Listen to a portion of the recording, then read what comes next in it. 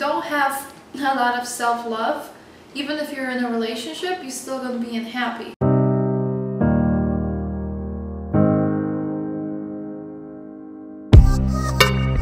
Hi guys, welcome back to another Women Talks. So today we'll be talking about just like relationships and like self-love. And I'm going to be talking today with my friend Ola. Hi there, my name is Ola. I'm a photographer slash video person, or aspiring video person, I guess.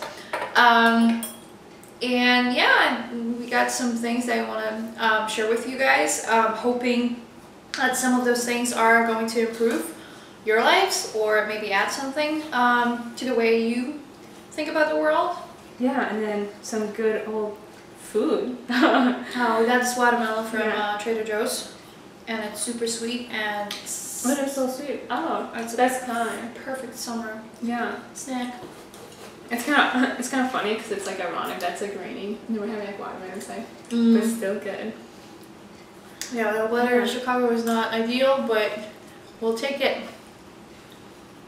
I guess we should just talk about like what we were talking about before. The relationships. Yeah. Do you want to start with oh, like the breakup? Because I don't.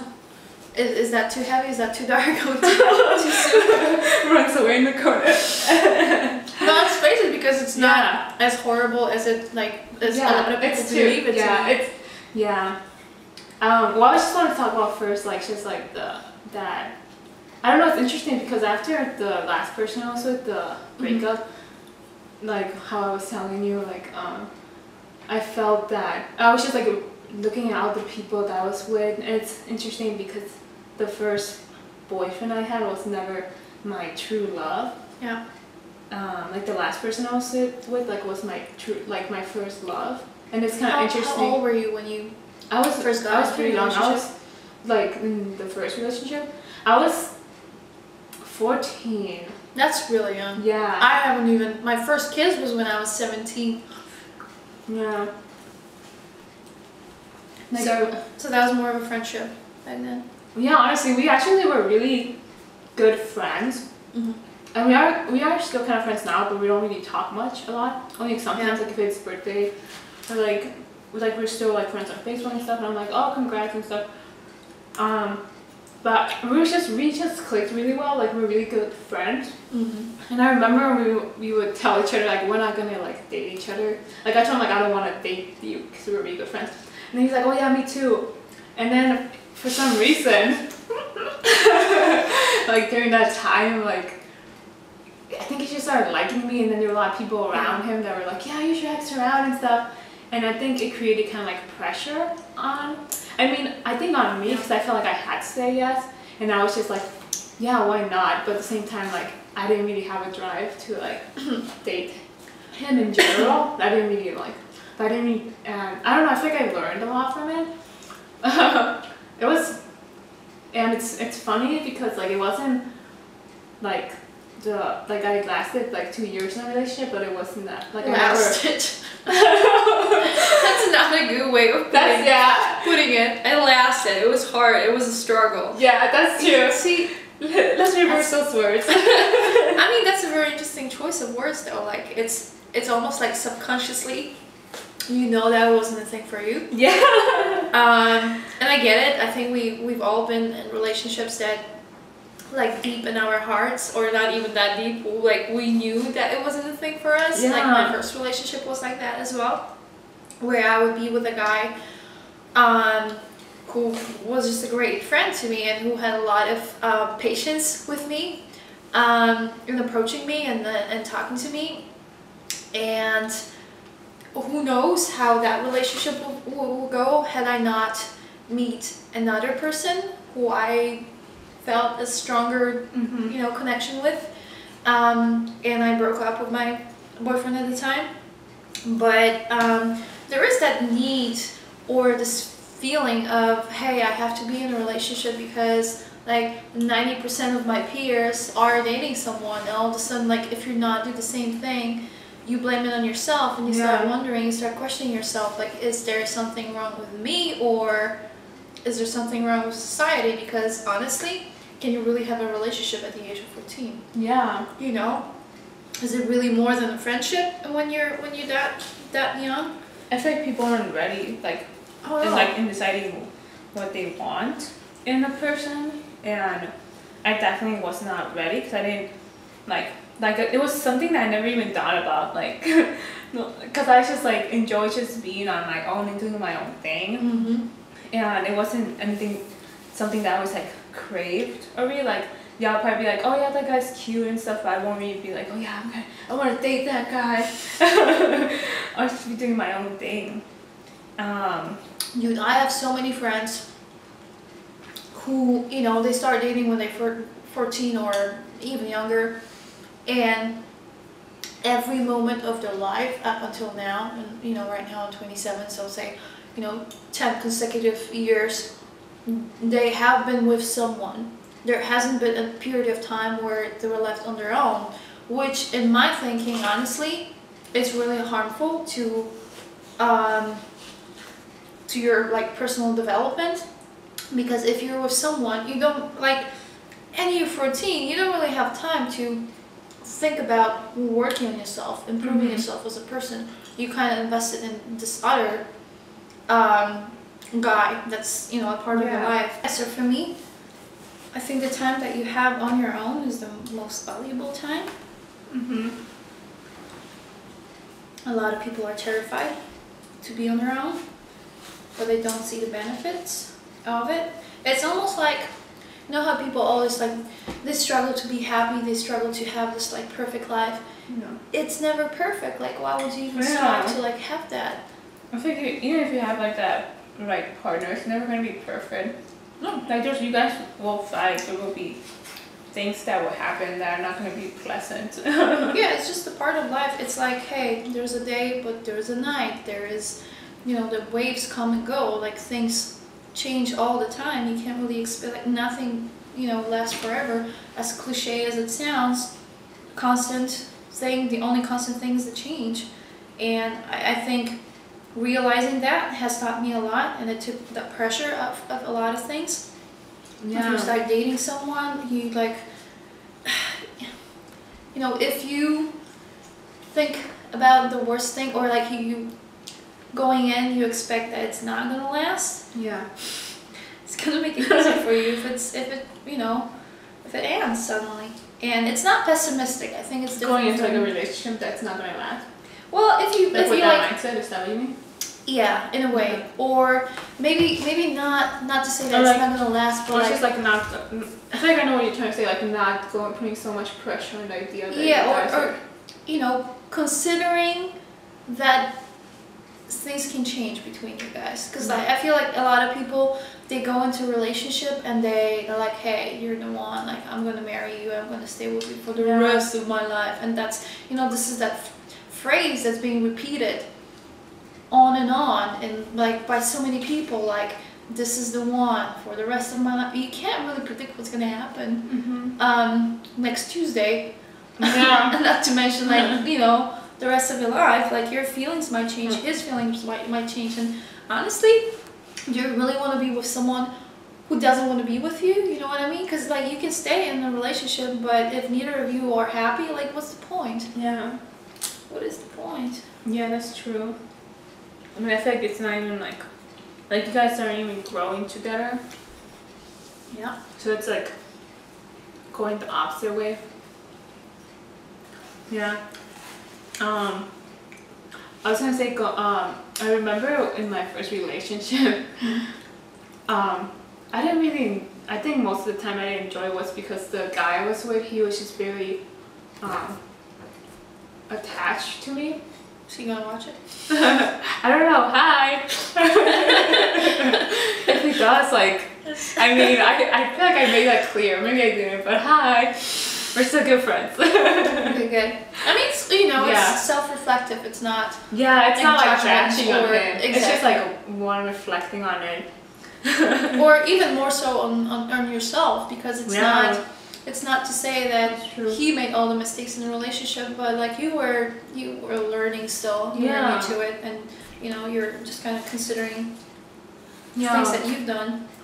And I remember he was just very, he was very overprotective and very, like, like he would get jealous a lot. Did you like it at first?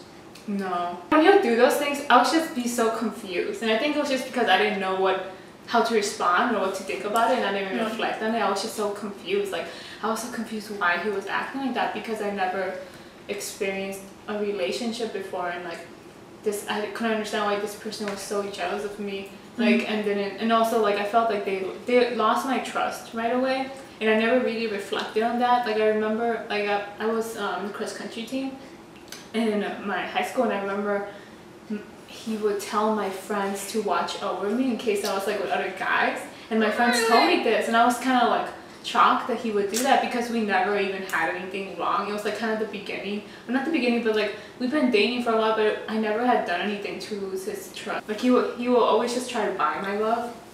He was just like buying me stuff all the time. It's just very materialistic and towards me, and I like told them not, like, I don't know, I was just explaining to him like, you don't need to do all these things for me, and I don't know, I just felt uncomfortable.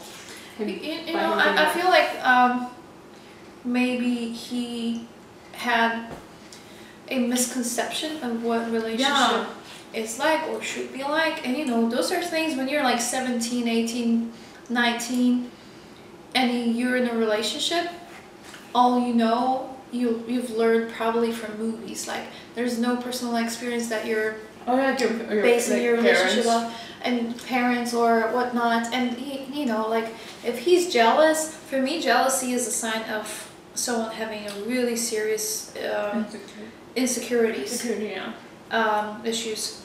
Because if he's okay with himself, he really loves himself, and you've never given him a reason to be jealous, there's no way that he should display, you know, this type of behavior towards you, because you haven't earned it, you know. It's just not fair to you. But you know, he's just not feeling too good with on his own with himself.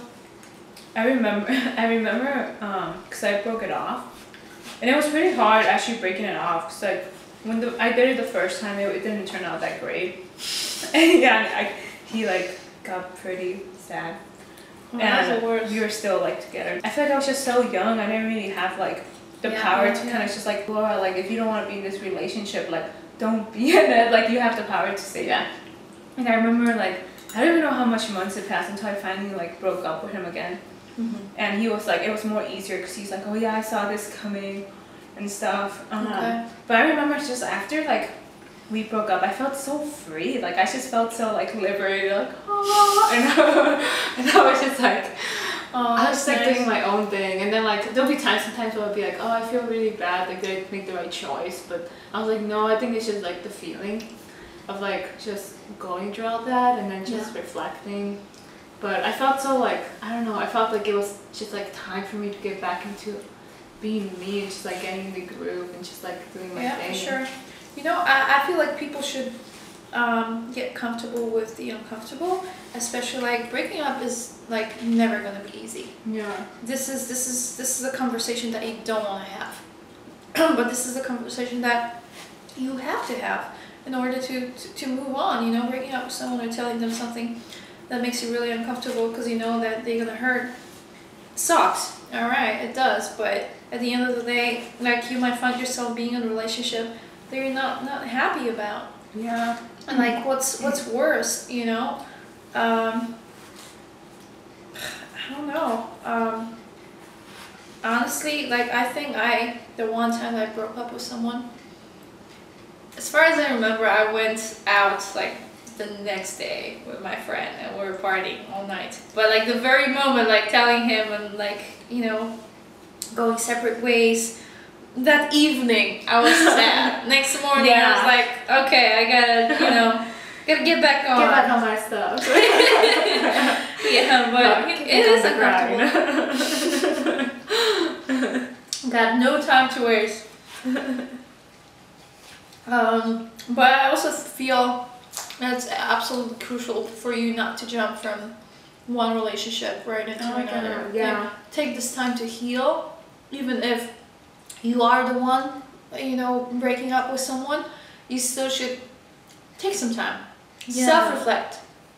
If you weren't happy in that first relationship, what can you do to make the next relationship better, you know? Yeah. Or if someone has broken up with you, don't take it too personally. Don't think like it's been all your fault and you're all not good enough for people and you're gonna, you know, stay lonely and sad for the rest of your life. Like, try to think about things that you can improve, especially like if you're the one being broken up with. Like, do some work on your own happiness, where you don't have to depend on anyone to have this joy for life. Like, this is the most empowering thing that you can do for yourself. Yeah, and I definitely like agree on that. I feel like I actually just like went through that. I feel like before the last person I was with, there were other people I was with, and like it wasn't even like a lot of people. It was just like two, like people, but one of the other person, like one of the two, like I didn't even date that long. We just dated for like a month, and like the other person, like we never dated, but it was just like a person that was like really on and off, but they were just very, very toxic. Yeah. And I think because it's just like going from like that 1 month relationship and kind of feeling like sad, but like I still had like enough, like I feel like love for myself, and then going to the other person, I feel like that very toxic person, it's just like off and on, it's just like how they were living their lifestyle was just so effective to like myself, that left me very like I guess broken, and just like kind of like not knowing like my identity. And then I feel like during that time, like when I was away from that person, I was like healing. I jumped into like the last person I was with, and it's like my conscience knew like I need to, like I was just like, no, like we should just be friends and just really still heal because you're not ready yet. I feel like I was carrying a lot of like baggage from like, especially like just the last other person, like the toxic person and all that. It's just like left me having a lot of like insecurities. And then when that person did break up with me, I felt like I felt even more like lost and more like confused in my like identity and like who I was. And the toxic relationship I was in, it took me like, I would say like probably like 2 years. Like it's like the two like, yeah, because it was like in 2016. Yeah. And it like in the end of 2016. And like the start of 2017, so kind of like almost like 2 years. Yeah. Because I didn't really give myself time to reflect, and I carried it to the last relationship. I was just basically with that same energy, like doing that, and not really like, I don't know, I just didn't feel like I was acting the way I would act. It just felt like I was acting like the last person I was with. And like that's not like I know that's not like my own intuition to like do that. It's crazy because like these days I go out and I see people, but if you are to listen to yourself, like truly listen to yourself, 99% of the time, like I already know whether or not it's worth my time. I feel like that too, and I feel like sometimes I just even do it, and I'm just like I'm not even listening to myself. I'm just like, do you really want to go out, Laura? I'm like, no. I like going out, but at the same time, and I like talking to people, whatnot. But it's almost like I kind of give myself a permission to hang out with those people, but not really considering like going further with that. Like only as like we can see each other as friends. There can even be some sort of physicality to it, but I'm not gonna go too far. Like there is a line that I have that like I feel comfortable with, and I'm for the most part I'm not gonna cross it because I know that would make me feel comfortable. But it's almost like a curse sometimes to be so in tune with yourself because you see those people and you're like, okay, just like swipe to the left, swipe to the left because I know that's not gonna happen. Because you just know like some things you're not gonna like if there's not that flame at first. It's not gonna come out of nowhere later on, you know. And it's a little heartbreaking because it's like, all right, well, I guess I have to meet a lot of people to actually find the one that I really, really like. But at the same time, I'm not getting very pessimistic about it because I would like to be in a relationship. Yeah. But there's no point in being in a relationship if it's not working for you. You know, if it's like not giving you what you need out of this relationship. So I'm just okay with like seeing a lot of people and just enjoying the time as like in a social sense more so than in a romantic sense. But I think we should all like, honestly, like what do you even think about like sites like Tinder or I don't other social like things like that, right? Yeah. I actually don't. I look very down upon. I do have friends that have like the arm relationships because of it, but for me, like I look down upon it because I don't want to like be looking for people. Like if I'll you know, like I'll more rather be like in the moment and just attract someone in like my own time than like look at what this person like has and like what their hobbies are and stuff like that. Like it's almost like, hey, this is the profile that I've created and this is the image, the ideal image that I have of myself that I'm gonna like sell to you. It's almost like selling a product, you know? Yeah. And those are the things that I want to present, and all the rest I'm just gonna hide and not tell you about. And it seems really fake. Plus, it really seems a little desperate to me. Like if you looking for someone through online sources, and I know that a lot of people say, hey, we have so little time to actually interact with each other and this is the only way that I can meet up with someone. Honestly, if something is going to happen, it's going to happen whether or not you have an account on Tinder. Yeah. You know? It's just like I personally wouldn't like to be associated with someone who created that account. Yeah. Is desperately like looking for, because it like to me it's an indication that that person doesn't have enough self-love for himself. Yeah. That's what I think too, and I think sometimes it's just like I'm like, oh my god, that's like so like toxic to me. I don't just think about it in a way, and then like I don't know, I have had like people that like in my work area like offer me that, and I'm just like, no, I don't do that. Like it's just like not something that I would like will feel from my intuition. Like no, that's not my thing. And like I feel like how you're saying like it's like desperate kind of. It's not like something I'm like looking for. It's just, you know, I'm just gonna do my own thing. Yeah, I mean, I don't. Desperate is such a pejorative word. Yeah, I don't want to downgrade all the people who do it because I know that there are worthy people there. What I'm saying is that those people have not taken enough of time to self-reflect. I think that there's still a lot of work they have to do with themselves, like to really feel happy. Because if you feel happy, you're open. You're like in a position that you are or I am, where you're like, I would like to maybe be in a relationship, but it is not priority for me at the moment. And if something is going to happen, it's gonna happen. I have an open heart for it, an open mind. But I am not desperately like putting all of my energy into like trying to attract someone else. Because if it's bound to happen, it's gonna happen one way or another, you know? Like call it destiny, call it whatever you want to call it, but I don't think there's any need to like to putting yourself out there. Like to attract someone. Yeah, I agree. And having said that, I used to have a account on one of those dating websites when I was like 19 or 20. How was the all different back then?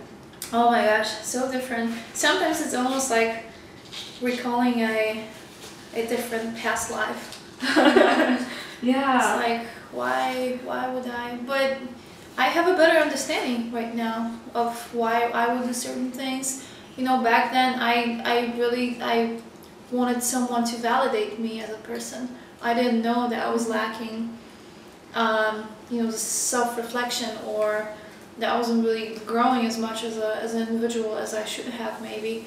But you know, you can't really be too harsh on yourself when you're 19, when you're 20. You're still really young, and it's like you have to. I believe that you have to make certain mistakes to learn from them, and it's like some things you can learn about in books, some things you can learn about from people who have better experience, but then there is a whole bunch of things that you have to screw up on your own, you know? Yeah. And then just learn from that, and it's just a part of life. I think I am most appreciative of the negative things that have happened in my life, you know, just because those are the things that really shaped my character, you know? Those are the things that really made me who I am right now. And yeah, I think back in the day I didn't have as much love for myself, and I didn't appreciate spending a lot of time with myself. And sometimes I'm like, you see, like the last time I cried was like out of happiness, you know, because it's like, oh my god, life is so amazing, like I can't take it. Which is a crazy thing to say. I think it's like, oh wow, this is probably like my biggest accomplishment in my life, to like say something like that, you know. Whether you have money or whether you have a partner or not, like damn, if you feel like crying because life's so good, like I think you're doing something right. So let's get high of crime. Yeah, I might not have all the answers to the questions that I have, but I think that's okay though. Yeah, like, right? For the last part, we're just going to incorporate kind of like some stuff that we have done in our self-love journey. So you said there were a lot of things that you haven't mentioned, other things that you've been doing. So what were the things that you incorporated into your lifestyle to like celebrate yourself, really? Yeah. What is the self-love that you've given yourself? I've been trying just to go back and do the things that I love, like drawing and just like yoga, and just like, and then also like doing it, just like knowing that I'm doing this like for myself, like journaling a lot of like affirmations a lot, and then just like journaling a lot of like just like negative thoughts I had, and then like next to it like a positive affirmation for that. So like if I ever thought of that, like saying the opposite of that. Okay. And then I remember I would always just like think of like certain like little quotes and stuff that would come in my mind. I was just like journal it down and stuff. It just felt like it kind of like a metamorphosis, kind of like a new me being and stuff. I think journals or diaries, call them however you want, they are very important, just because I think there's a different thought process that you go through, whether when you talk about things or versus when you start writing them down. Like I feel like sometimes certain things reveal themselves in a different way when you actually put words down on the paper, and it's like, you know, it's in a physical form, you know, like your emotion is in a physical form and you have to face it. So it's a really good way of dealing with certain things, or getting over certain you know, problems, issues.